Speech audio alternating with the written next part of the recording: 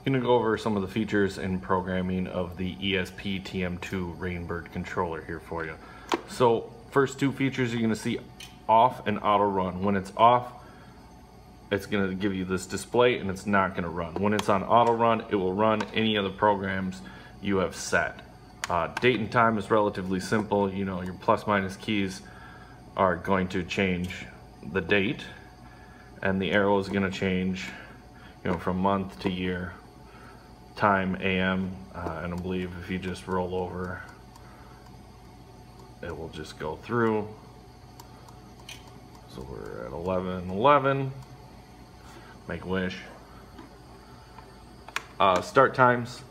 So this is where the programs, you're going to see program A. If I hit this program button, it will also go B and C, and will allow you to have multiple start times. So these forward arrows will just adjust the start times, and a lot of people will ask, how do I take off start times on controller? I'll show you that. So once this is off, it's going to go to midnight, and then once you go one past midnight, it's going to turn it back off. So this only has one start time. It doesn't have any start times on any of the programs.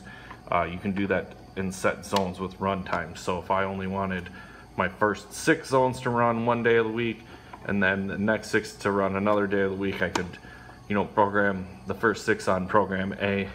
Same thing, hit the program B button and program times on program B. This is just set up on program A, very simple. Same thing, the arrows are going to select the stations, and then the plus and minus are going to change the amount of minutes in that station is running.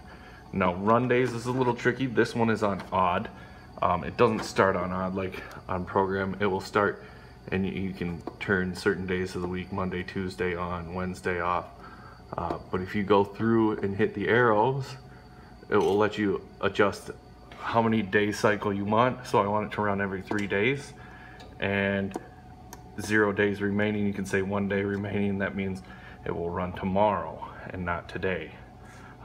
With 0 days remaining, it will run today. There is no start times on this controller. So the other thing is, to change from even odd days, you got to push both the arrow keys in, and it will be odd. And then if I press them both in again, we'll change to even for all zones. So there's no start times in that, so I'm not really concerned. I just got A running on odd days. The other thing is sensor is active.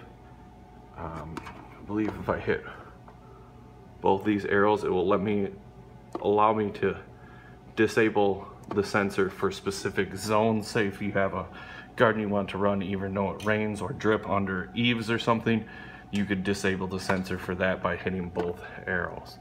So otherwise, I'll just go back to that. If it's on active, if I hit the minus, it will just say sensor now disabled.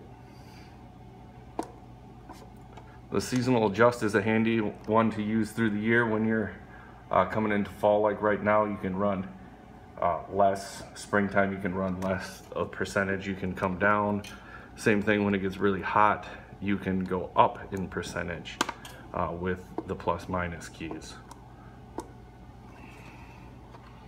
And then the manual operate station is going to say I want to run all stations 2 or 3 minutes, and it'll just run through it.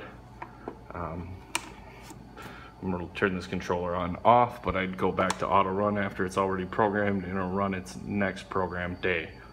Alright, thanks for watching. Give me a thumbs up and share the video if it was helpful. If you have any questions, I'd be happy to answer them. Just leave me a comment, and I usually get back to them as soon as I can. Bye.